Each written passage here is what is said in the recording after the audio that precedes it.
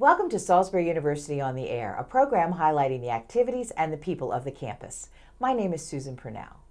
With 15 master's programs, 2 new doctorates, and 2 certifications, Salisbury University offers a diverse and robust range of graduate programs for students who are interested in professional advancement and personal enrichment. Now, others from across the state, the nation, and the world will benefit as 3 of these programs, the Master of Business Administration, the Master of Science in GIS Management, and the Master of Social Work, become SU's first degrees with fully online offerings in fall of 2015. Here to tell us about the MBA is Yvonne Downey, the program's director. So welcome, Yvonne. Thank you. So good to have you. I'm glad you invited me. All the way from Scotland. So tell me, why did SU decide to have an online version of its highly acclaimed MBA program? Honestly, the quick answer is it was market driven. People kept calling and asking, why aren't you offering an online MBA? Not which programs are online, but why don't you have an online MBA? So, and that's why, we got those questions all the time. Right. So we finally decided, let's do it. I understand that because I don't have time to go to classes during the day, but I would love to get my MBA. So how long would it take me if I started tomorrow? Well, if you were highly motivated, you could do it in a year. If you're highly driven and you are used to a tough, tight schedule, you could do it in a year. Even if you're working full-time, you think? If you're working full-time, I wouldn't recommend it, honestly. But you could also take it at a much more manageable pace and do it in 2 years. Mm-hmm. And some people could take 3 years. So, and that would be all right. Depends. You could take the 3 years as long as you get the coursework in. Absolutely, yeah. What's the format of the program? So it's 100% online. It is the 7-week classes, and students are starting with an accounting class, and then between that accounting class, they're doing things like virtual teamwork, case studies, research, lots of traditional things that you would expect in an MBA program. And then finally, they're taking their capstone strategic management class. Mm-hmm. So, well, since you said accounting, I already know I'm not going to take it. My accountant would tell you, no. Now, I understand Purdue School programs are internationally accredited. Is that right? Can you tell us a little bit about that? Yeah. We have our AACSB international accreditation, and I had to really think about it. It's a long acronym, but I had to write it on my hand just so that I would remember. Association to Advanced Collegiate Schools of Business. And these are rigorous standards that we are measured by, and that we measure ourselves. We self-evaluate every 3 to 5 years. And we've been accredited in our general business, for many years, but now we just received accreditation for our accounting, and that makes us one of less than 5% of schools worldwide that have both of those accreditations. So we are so excited about that. That's impressive. A major achievement, yeah. Absolutely. What else makes SU's program unique? So one of the unique things in the program is that we incorporate an ERP system in our teaching, and an ERP system is an enterprise resource planning system. Okay. So most organizations have some system that helps them do business, be it take a customer order, fulfill the order, ship the order, and systems do that. So we use one of the largest software systems in the world, SAP, to teach some of our classes. So that's really exciting for us. And we have an alliance with SAP, so our students have the best technology in the classroom, and so we're excited about that too. Now, how might someone benefit from earning their MBA online? So really anybody that has an undergraduate degree can take the online MBA. But for any undergraduate degree? Any undergraduate degree. We have various degrees, archaeology, art history. These are actual students that have come through the program. Would I be the first music major? We have a music major coming up this fall. Yeah, yeah. But you'll be one of few, but that's great. We love that. So ask me the question again. So the question was, so how might someone benefit from earning their MBA online? This is great. So if you're in an organization, and many organizations tell their employees, we want you to go and get your further your education. And you can do that, and you don't have to take time off work to go and take the class. You can take the class anytime. And if you're a parent like I am, if I were to go back to school and do my MBA now, you know, I could take these classes at 5 in the morning before the kids get up. I could take the classes after they go to bed at night. So it's so flexible. You're in charge of your success, basically. You're in charge of when you go to class. So anybody that needs flexibility and convenience can do it on. Oh, it really does sound like a great idea. Yeah. What types of courses does the MBA Your favorite. require? Accounting. Oh, great.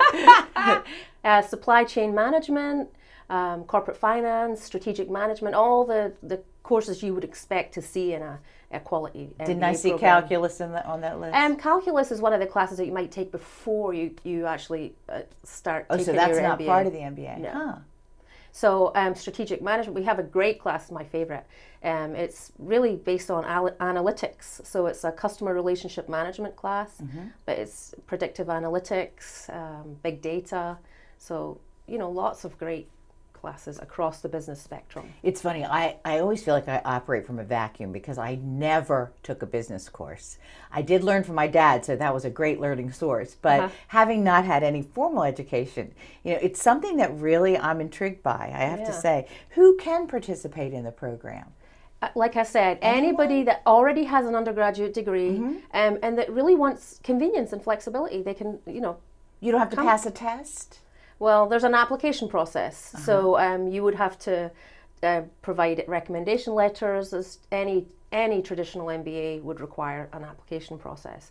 And, you know, it's totally doable. But not like law school or med school, there's not a specific test. There's a GMAT exam that we do require, and you would have to take some time out to study for that. Sure. Yeah. Now, how may our viewers get more information about this program? So they can go right to our website on salisbury.edu MBA, and all of the information, contact information, more information about the classes, or they can, you know, call me, and my number's on the website. So, yeah. I think it's a great opportunity for working professionals like me that want to have that knowledge base, but just don't have the time to take out of their day. Yeah, and this is the way to go. It's a great flexible. idea. Thanks for sharing that with us today. Thanks for having me. It's so good to meet you. Thank you. And now here's a look at more activities scheduled for the campus in April.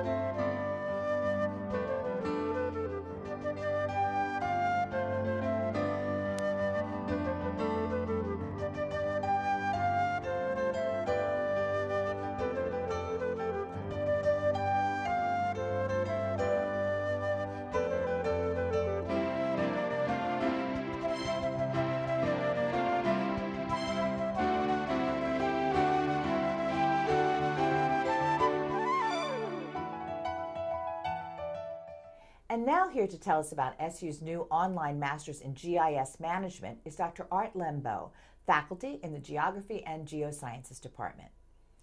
So Art, welcome. Thanks for having me on. So glad to have you here.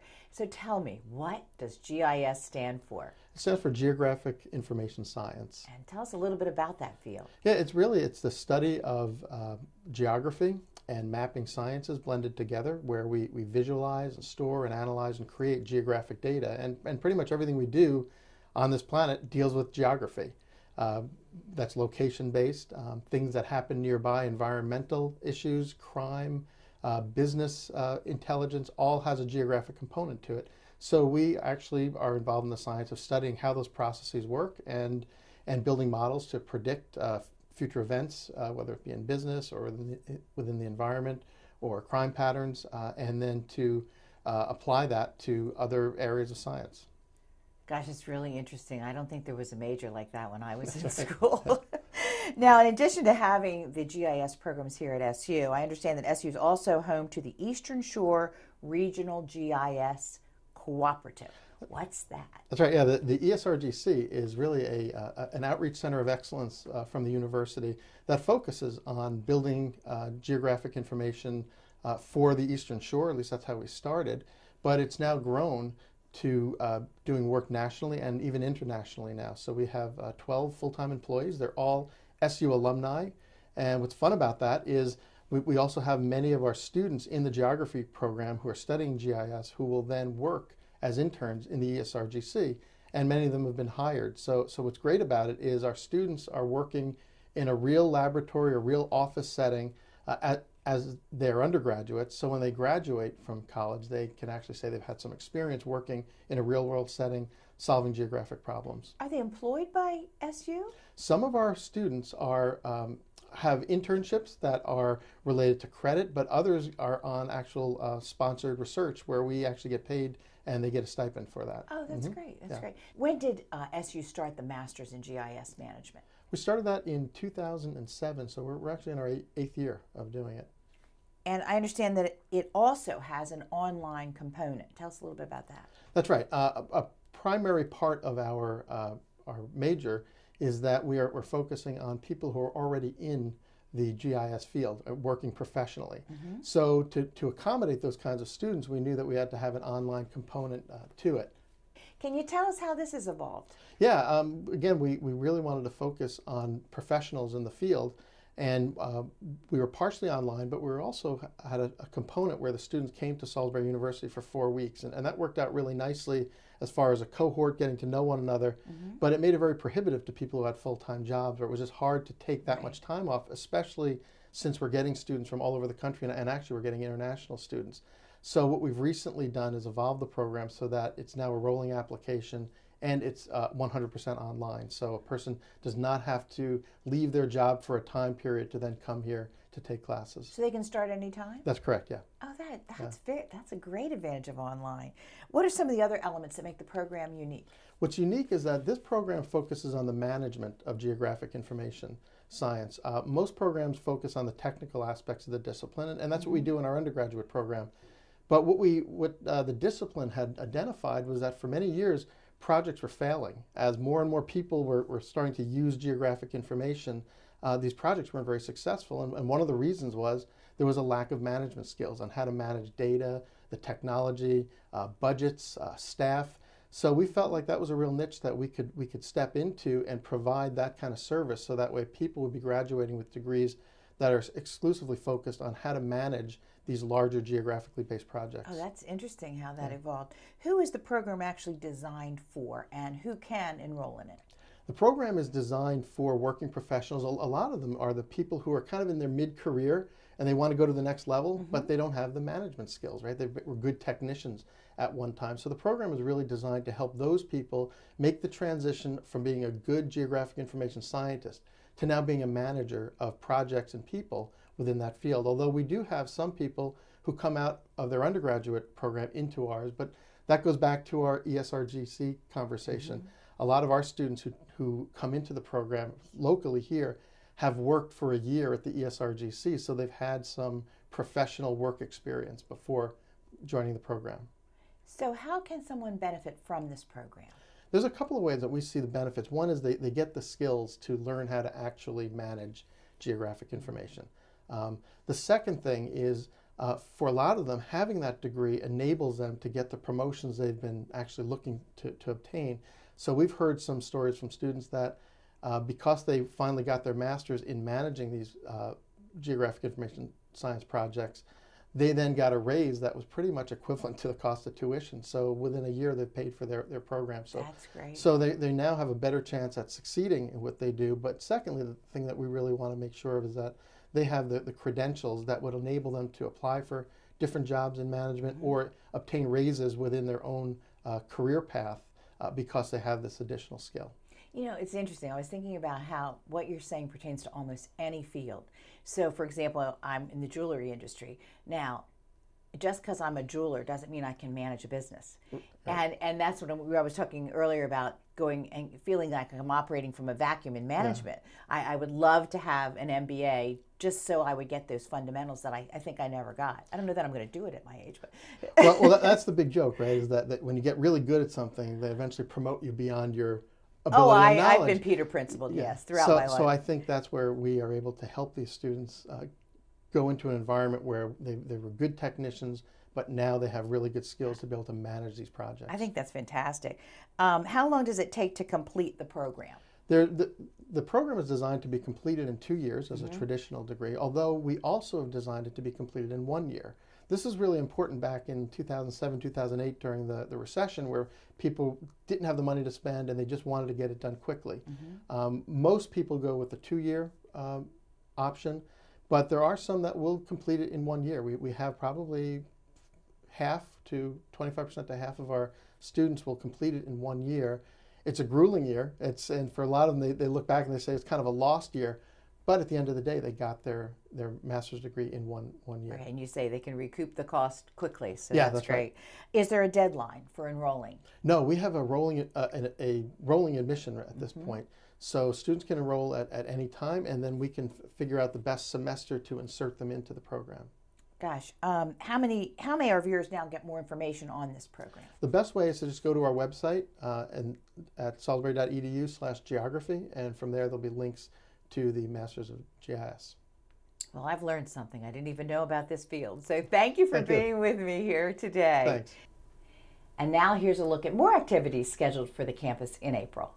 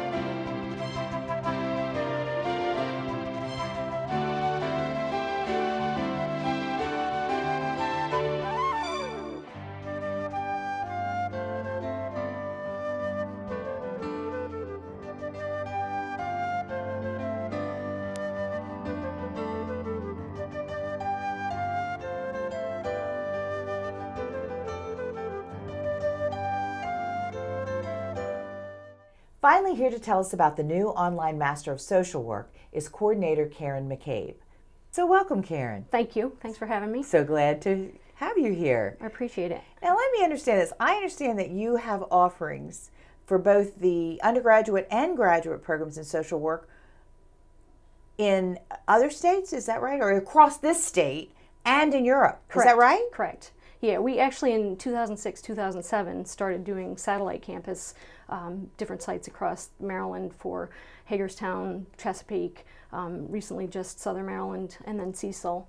And then just last year, March of last year, we started in conjunction with the Department of Defense and UMUC doing a program over in Europe for military service members as well as their dependents. Oh, that's so they're able to take great. classes. So they can take classes while someone's serving, the Absolutely, families, correct. the servicemen. That's a wonderful opportunity. Yeah, it Yeah, is. it's a good way to use their time. Absolutely. Right. Absolutely. So why did you decide to go fully online with the MSW? Well, a number of reasons. I think that it does provide more opportunities for a greater number of people. Some folks that maybe aren't near a satellite site. Also opening it up to some other states. It just gives, more potential for people to take that program. And also, we were doing a lot of that already with the Germany program, with the satellites. We have a lot of online courses already. So it was just a good progression, again, to offer it to more people. And how do students who enroll in this benefit from having this particular degree? A couple of things that it really helps them with. Number one, it's a professional program. So there's a licensing exam afterward that they can take and then be licensed, and then go out and practice as a clinical therapist or substance abuse, what have you. So that's one benefit. And then the other piece is that, again, it just allows them to be in their own environment and take the courses. What kinds of new students do you think you're going to attract with this program? I think the beauty of this is that it is open to folks from diverse backgrounds. You don't necessarily have to have an undergraduate degree in social work to take this program. You could have a degree in psychology, you could be an accountant, and decide that, I want to do a master's in social work. So they're eligible as long as they've already completed an undergraduate degree. So what is involved in the coursework? It absolutely mirrors the program that we have on campus and the satellite programs now. So they're doing the human behaviors, the research, the practice courses, so that they learn to work with individuals and families and groups and repeat those same types of classes. I understand that they also have to have some field work. What's that like? It's actually an opportunity for them to do an internship. And the beauty of this is that because they're spread out in different areas, they can go to an agency right within their community and do their internship there. So they don't have to do it at Salisbury, wherever they are? Correct, absolutely. Okay. No residency requirements. Everything's online. Oh, that's great. So because of these field experiences, I understand you're limited to just some states. Is that correct? It's correct. I mean, and right now we're starting small in terms of just regionally. So West Virginia, of course, Maryland, Pennsylvania, and to branch out in that way. Oh, okay. And that's the plan, is to include more states eventually? Hopefully, I would assume that would be in the works. And are SU's social work programs accredited? Absolutely. Actually, the main campus has been accredited since 1976.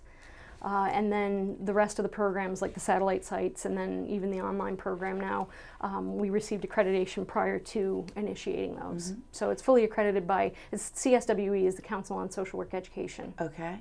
Now, when can you apply? And for how long? Okay, the application actually is still open. It's open until April 15th, so tax day. While you're prepping for Uncle Sam, you can do your essays and get them ready, but the deadline is April 15th. Okay, so it's not fall. a rolling Correct. application. Correct. You have to get that in by April 15th. Yeah, and we're actually, because for this first year, this program that we're starting for fall, we're going to do a cohort of 20. So there'll be 20 students that are accepted for fall and move through the program, and then next fall we'll actually include more. Right. And now how can our viewers get more information about this enrollment process? They actually can, again, go to the salisbury.edu/socialwork, go to that's our homepage, and there's a link there that they can go right to the online program, and then the application, they can click right there. It's actually the first 20 applicants that are completed will actually also have their application fee waived. Oh, that's Yeah, good a little news to perk. anybody out there interested. That's Absolutely. great. Well, thanks for sharing this. This is an exciting program. Absolutely. That's Yes. great. Thank you. I know you're happy to be involved. Yep. Absolutely. Great. Thank you. And now here's a look at more activities scheduled for the campus in April.